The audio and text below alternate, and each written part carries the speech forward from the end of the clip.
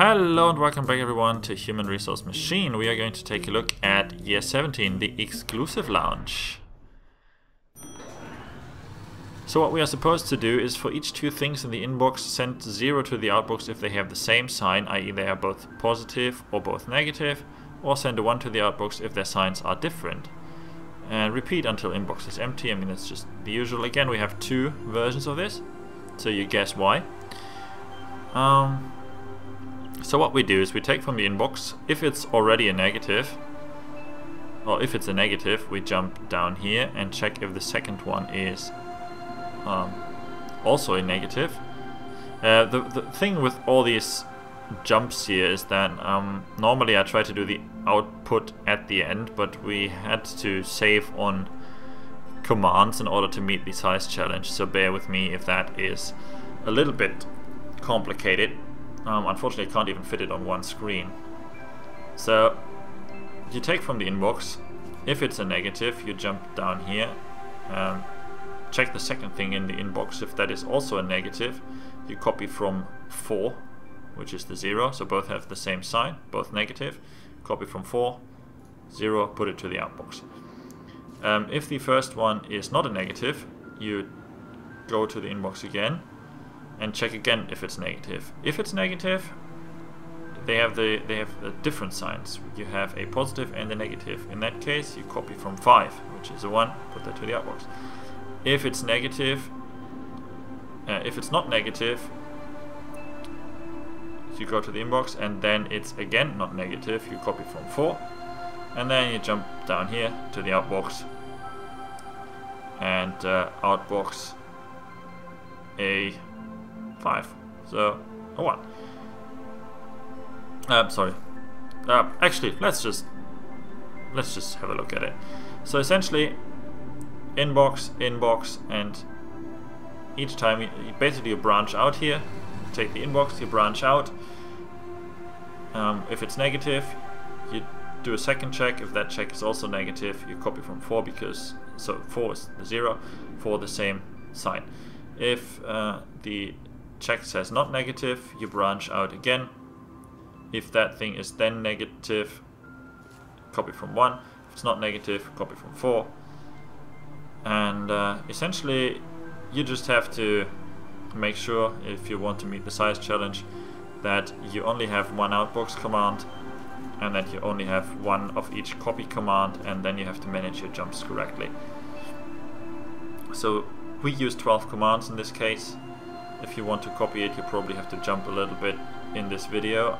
Again, I unfortunately can't fit it on one screen. So let's just have a look. We take from the inbox, it is a negative, so we jump down here, take from the inbox again. This is also negative, so we copy from 4, which is the 0 for the same sign, and then we jump right to the outbox. We go to the inbox again. Again, it's a negative, so we jump down here. We take from the inbox. In this case, it's not a negative, so we jump right up there to copy from the 5, which is the 1, which is the different sign, and then we outbox it. And then again, 5,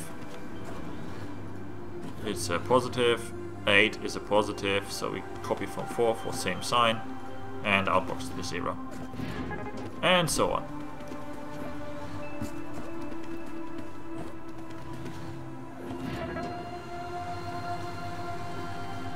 So you don't actually, the important thing is you don't actually have to store anything anywhere. So you have 12 commands. Unfortunately, too many commands, too many steps. So again, I have a second version for the speed challenge. This one is really complicated. I mean, again, it's the same thing, just saving one jump command, which is the one after the outbox, because that is what creates the loop. And I end up with this. So inbox, jump if negative, inbox again, check again if it's negative, and then make the decision if it's a 0 or a 1. Well, actually it's the other way around, a 1 or a 0. And then eventually outbox And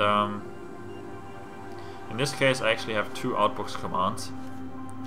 As you can see, I also have 15 lines versus the 12 before, so you can have more lines if the checks help you eliminate actually using those commands. So inbox, jump if negative, inbox, jump if negative, and then we've got the copy from, and then essentially we have another block down here which has 2 copy from commands and OUTBOX commands. So if you want to copy that, I'm just going to scroll over that a little bit more slowly so you can pause the video.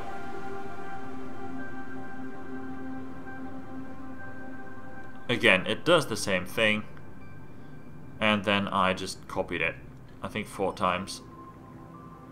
Yeah, so each of these separates the individual blocks of code. So with an input of 8, you have the same result.